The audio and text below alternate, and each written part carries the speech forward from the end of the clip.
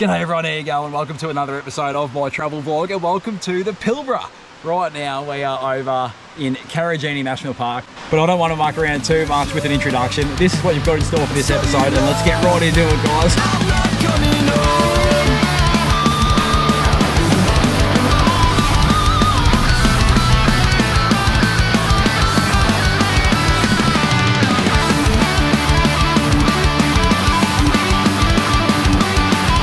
Oh no, what's going to happen on this road?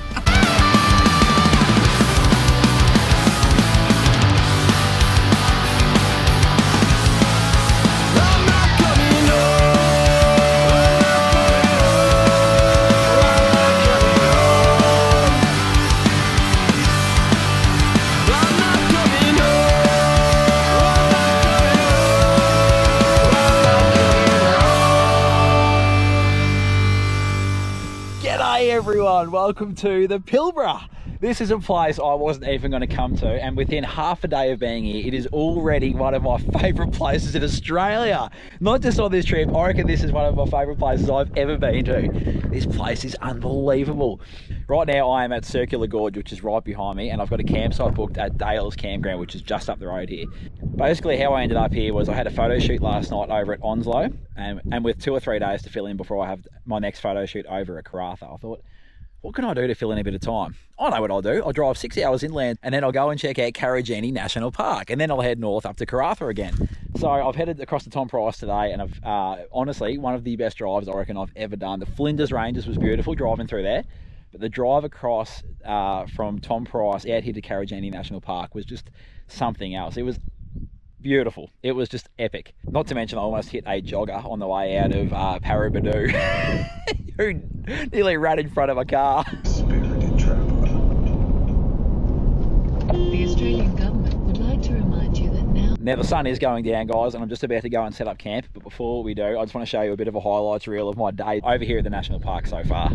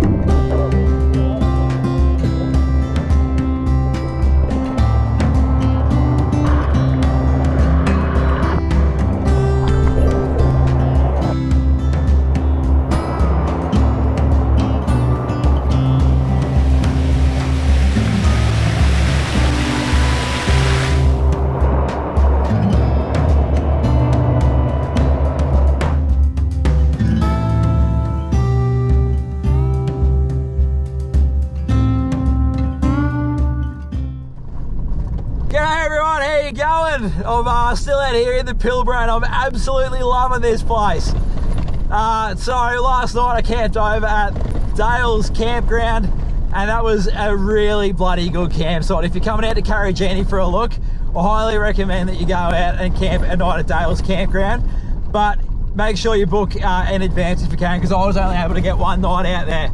Now you might notice that right now there's a few corrugations on the road.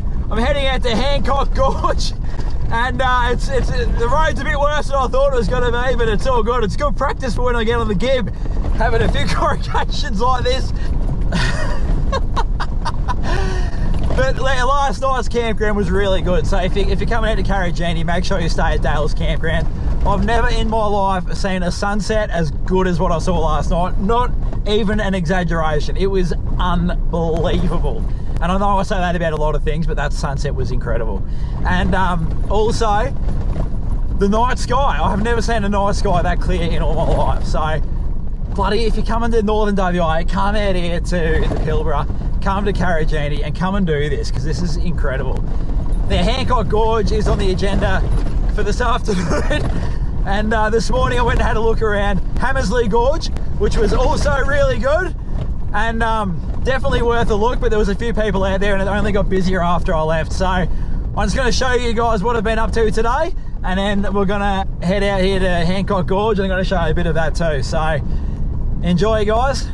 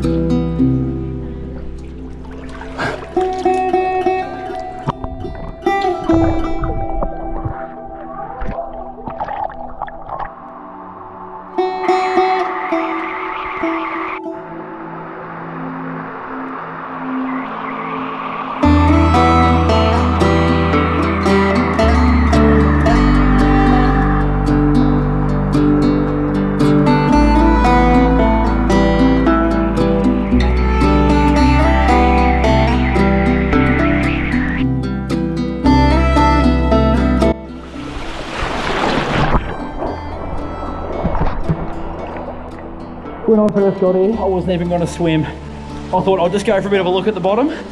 I cannot believe what I've uncovered here. This is unbelievable. Oh my goodness. Get to WA right now, everybody, and come to Karijini. Forget how good the lookouts are, guys.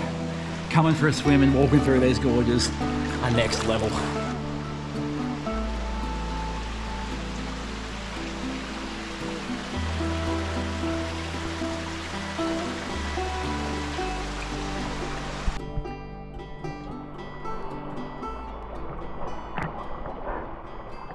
Honestly, I don't think I'd be exaggerating if I said that was one of the best experiences of my life. And I think it's because I didn't know it was there. I had no expectations, and to find something that good when I didn't even know it was there, wow. Karijini, one of, if not the most favourite place I now have in Australia. G'day everyone, I'm just parked up here on the side of the road leaving Tom Price. Bit of a sad day, to be honest. I really bloody enjoyed Karijini. What a spot. Anyway, I was hoping to do a bit more filming in the gorge yesterday, but as it turned out, the GoPro was playing funny buggers with me. And I just want to say that I got to that gorge at the end, which was called Kermit's Pool, and it's at Hancock's Gorge. So you walk down the gorge, and then I thought, oh, I'll just have a bit of a wander down here. I won't go right to the end. But the more I walked in, the better it got. So if you do come to Karijini, that is a must do. You have got to go to Hancock Gorge and go all the way through the Kermit's Pool. You've got to swim to get there. It is just epic. So yeah, make sure you do it. It's a 10 out of 10 must do. Even if you're just in Exmouth or Karratha or Port Hedland, come this way to do it. It is, Karijini's insane. Anyway, so right now I'm on the beginning of the Rio Tinto Rail Access Road. Now this is the quickest way to get to Karratha, and I've got a photo shoot here tonight, so I thought, well, this is going to be the way I'm going. Now this road can apparently be absolutely disgraceful at times, and I wasn't going to come this way, only that the lady at the visitors centre the other day said to me, this road's good now, it's the best it's been in 4 years. I drove it the other day. So she put my mind at complete ease, and I thought, awesome, I'm going this way. But I was at the pub last night, and I was chatting to one of the guys who works like in the mines out here, and I said to him, oh, do you know what the rail access road is like at the moment? And he's like, oh, you're going to run the gauntlet, are you? And I thought, oh no, what's going to happen on this road? And also the other thing that worries me a little bit was, to get a permit to drive on this road, you had to watch a video on how to drive on dirt roads. So that, which might seem ridiculous, and it did at the time, but if the road is just that bad that you literally have to watch a video on how to drive on it, I don't know what I'm going to be in for. So this could be a complete like worry over nothing, but I'm going on this road. It's the quickest way to get to Karratha, apparently. So we're going to go up this road, and we're going to see what we're in for. It could be a really bloody good drive, who knows? So let's go on this road, let's get over to Karratha, and let's go and check out what is going and happening over there, guys. Well, I kid you not, I've driven, I don't even reckon it'd be 100 meters, and this is what I've got coming towards me. Brace yourself, we're in for a dust cloud.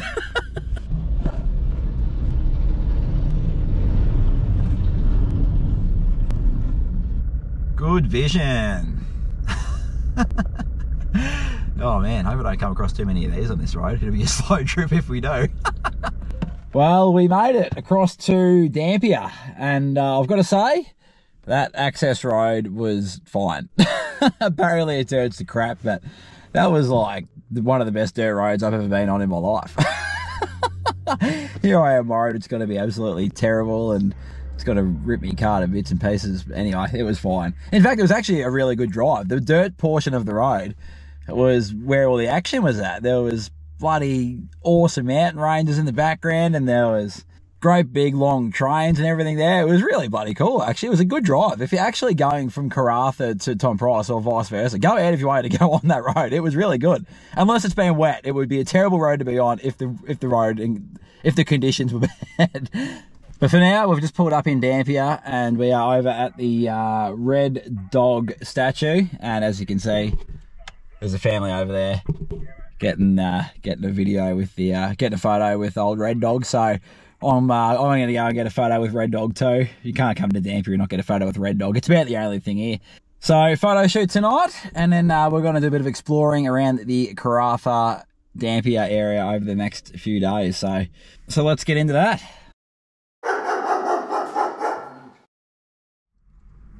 G'day everyone, how you going? I've just pulled up to the Pilbara Bakehouse here in Karratha, and it's lunchtime, so you know what that means? Pie o'clock. So I drove past this bakery the other day and I thought, ooh, this looks alright. So I've finally come in and I've got myself a pie for lunch. Now, today I've gone a little bit gourmet. We've gone the Kangaroo Dark Ale Pie. So I went in there and there was a lot of signs on the wall saying they'd been medalists and runners up and they won all those awards for their pies over the years. So I've got high expectations for this pie. So here it is. That's pie. Pretty thin. Nothing to get excited about right now. So we'll give it a go. First kangaroo pie I've ever had.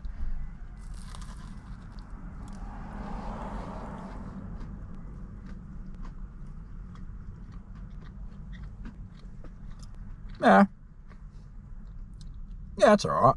Nothing to rave about. Just tastes like beef. Probably is. I'm probably just eating a cow. Can hardly taste the ale at all. Yeah. I don't know about this.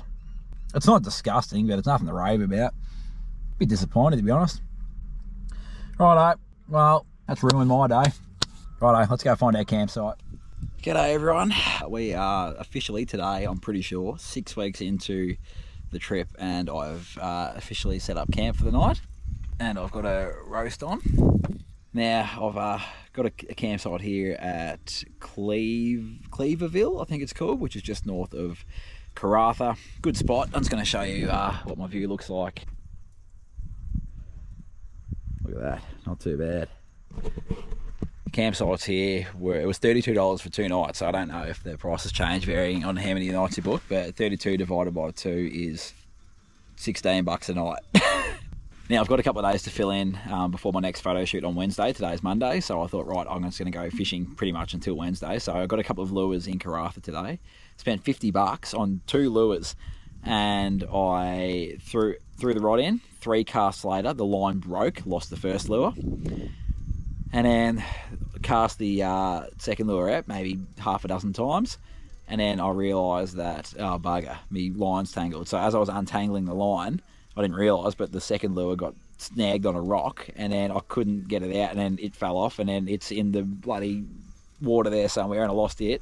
So then I searched through the tackle box to see if I had any more lures. Had one more, threw it in, went to reel it in after the cast, and it just got snagged immediately. So lost 3 lures in the space of about 25 minutes. So fishing is going really good. But that's the setup for tonight, and we'll touch base with you guys when we've got a bit more going on. Righto guys, just over here today over at Port Sampson, and I've just come across a guy playing the guitar. Just had a yarn with him. He's an Italian fella, cracking bloke. So I said to him, I've got a guitar at my car, let's have a jam. So it's about time he learned some classics, I reckon. I'll teach you a real Australian song if you like. Yeah. This is our national anthem. It goes a bit like this. So it's G, E minor, C, hang on. Yeah, C, D. So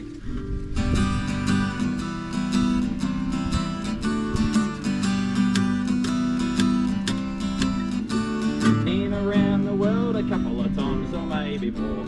I've seen the sights, I've had the lights on every foreign shore. But when my mates all ask me the place that I adore, I tell them right away. What do we tell them? Give me a home among the gum trees, where lots of plum trees. A ship or two and a kangaroo and a clothesline at the back, veranda at the front, and an old rocking chair. I never heard this song. Oh, it's our national anthem. Yeah. And then you got to do your best Kookaburra impression. You go. And this is the song with the laughing. Sorry? The songs that keep going with the laughing with the Yeah, basically, yeah. And then it does that, and then it just goes back into the chorus. Give me a home among the gum trees, where lots of palm trees.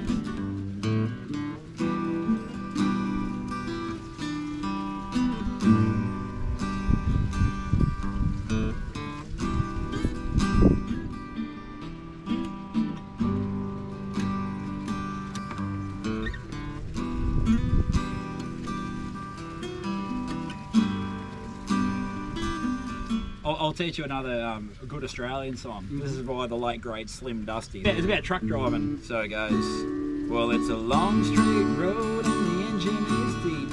I can't help thinking of a good night's sleep and the long, long roads of my life are calling me. G'day. Well, that was a pretty good little jam session. I hope you guys enjoyed that. So I'm just gonna cook myself some lunch now. I've got my roast beef leftovers from last night on my 12 volt little jaffle maker here, so that's going to be lunch.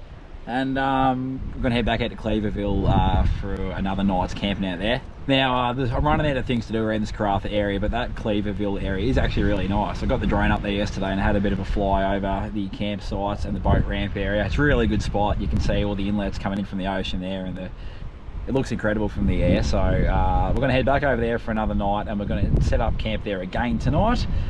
And then we've got another couple of days in Karratha, and then we're going to head over to Broome. So we might throw the fishing rod in again and see if we can catch ourselves a fish this time. And then if not, we'll be touching base again over when we get to Broome. So we'll see you guys a bit later on.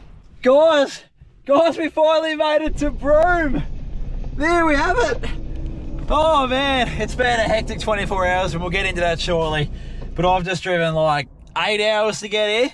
My goodness gracious me, we are going to go and have a beer on Cable Beach before the sun goes down tonight. Righto, so I've checked into the Cable Beach Caravan Park. This joint is enormous. It would nearly need its own postcode, I reckon, and everyone here is crammed in. So I was nearly going to stay another night here. I was going to do tonight, but it's $50, and I thought I just want to get somewhere tonight near Cable Beach so I can just sit down for a while and have a spell. But far out, for $50 and for a caravan park that's this busy, there's no way. It's like living in the middle of Delhi here. So it took me about 3 minutes to decide, but I'm out of here tomorrow. So all right, let's go guys, let's go and check out Cable Beach. One of Australia's most famous beaches. I'm keen to go and check this beach out for myself. Let's get over there, guys.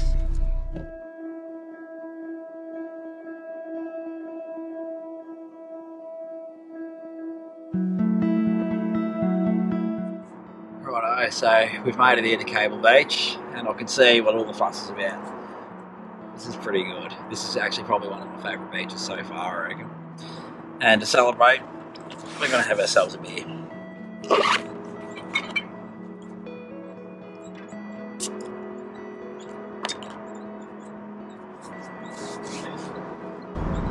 Oh, sorry, did I just... No, you're all right. All good, mate. No dramas. The camels are that way? Oh, yeah. Are they? I've got no idea. Oh, right. I knew they'd be here somewhere, but I'm not sure where they Yeah, are. I don't know if they come down this far. Yeah, I couldn't tell you, to be honest. Yeah, I'm not sure. Sorry, I can't be more help to you. So just a bit of a summary from the last 24 hours. Went to a photo shoot over at Dampier yesterday. Photo shoot went well. That was good. No dramas at all. Except for the fact that about half an hour before I got there, I lost my bloody wallet. Now, there was no cash in it, thank goodness, but there was my bank card and my licence in it. So I've been spending all day today, driving 8 hours, ringing up people, trying to sort all that out. So anyway, got a new licence coming. I have to try and sort out my bank card and one bloody thing after another. Anyway, let's enjoy this sunrise from here.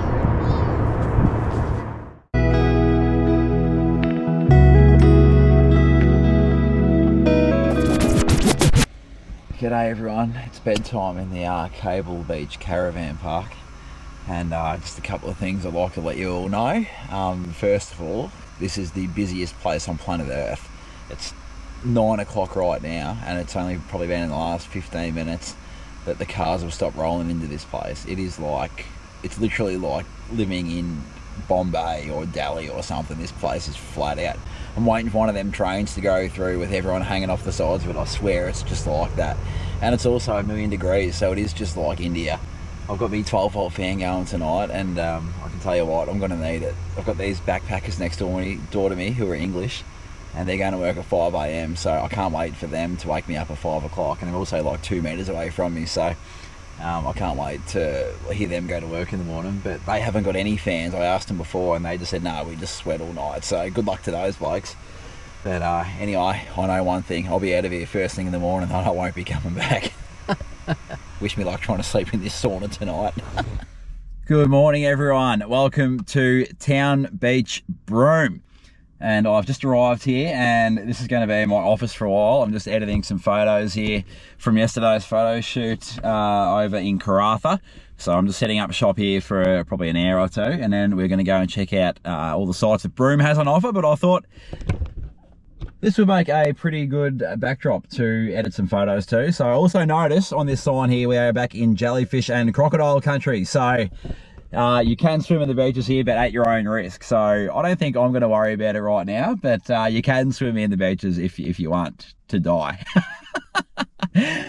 But yeah, the caravan park last night was flat out. I could just hear bloody cars and motorbikes all night. It was like the busiest bloody caravan park ever. So we're going to find somewhere to camp at some stage today. We're going to go and check out Broome, and then we're going to go and do a bit of grocery shopping and start preparing for the Gibb River Road, which I'm heading off to on Monday. We've got a couple of days here in Broome, then we're off to Derby, and then we're going to go and start the Gibb. So let's get some photos out of it. All right, the shopping trip has begun, and it started with some fuses, because for some bloody reason I've got this warning coming up and I've got to keep replacing the fuse. Some brake override thing, so I just had to do it for the first time in the week. I actually forgot all about it, and then it came up again. I was like, oh crap. So I had to replace a fuse, and then I've just got some more, because when I get on the Gibb, I just got this feeling I'm just gonna, I don't know, it's gonna happen all the time. I just got this bad feeling about the Gibb. But anyway, that's stop number one on the agenda. Yeah, we're gonna go get some food, and we're gonna work out how I'm gonna get some grog, because I haven't got a license anymore because I lost my wallet. So I'm going to have to try and work out how I'm going to try and get grog when you need a license to prove that you're not on the banned drinkers list up here in the Kimberley. So that's the next thing to work out. So wish me luck. Righto guys, so I've arrived here at Cable Beach, just doing a little bit more work here on the laptop, been shopping, and finally got some supplies to get ready for this Gibb River Road trip. But I just lifted my head up from my laptop for 2 seconds, and I just thought this was a bit of an interesting sight coming towards me. Not every day you're sitting here in the car park and about a dozen camels start coming up the road towards it. We might have to hang around for the camel show tonight, I reckon. Cheers to another night in Broome, guys. Thought I'd come to the other side of Cable Beach today, and the reason being I've tracked down Burke and Wills and their expedition. There they are over there, off to the Gulf of Carpentaria. And yeah, we're just going to watch this sun go down again. Not a bad view. I'm bloody going to miss this view when I leave WA.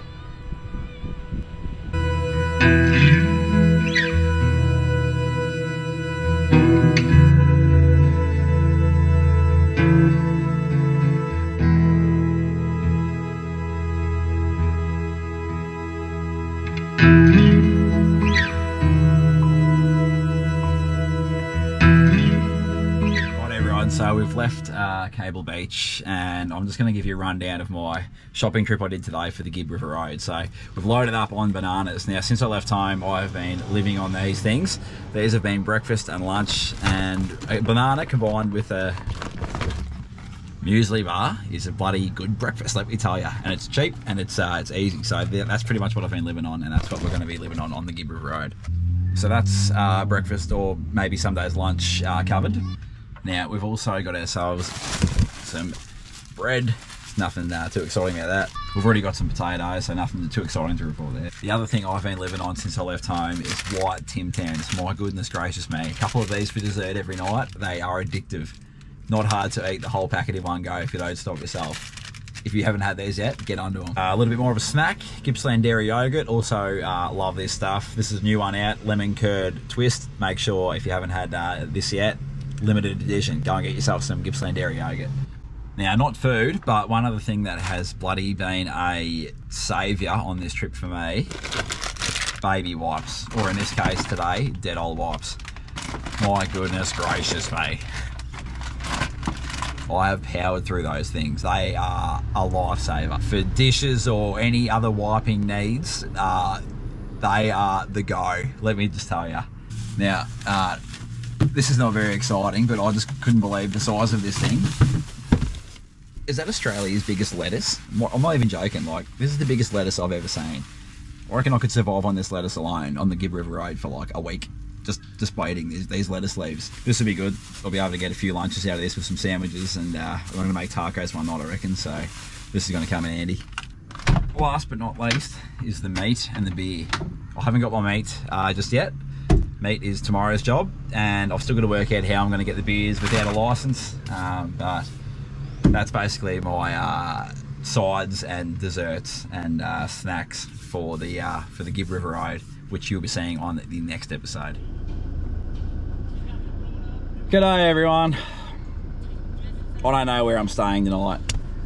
I booked a site at this bloody bird observatory place, and Google Maps is like giving me one way to go there, and the road I'm going down is obviously not the right road, and there's no alternative route Google Maps has given me, so I'm buggered if I know where the hell I'm going to stay tonight. My goodness gracious me. Oh, far out. Great. 7:14 at night. How the hell am I going to find a place tonight? Oh my goodness. That was an extra 45 minutes I didn't need on my trip. Anyway, we pulled up here at the bird observatory, and we're going to go and check out where this campsite is. Oh man, it's only early, but I could go to bed now already. I did not need that to finish the day.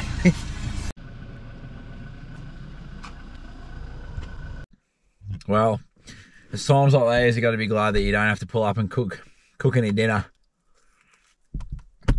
I picked a good night to order a pizza, and as it turns out, I was supposed to let me know on the phone not to go down that road. I just spoke to the caretaker of this bloody campground. Oh, didn't I tell you not to go down that road? No, don't follow Google Maps. Bloody hell.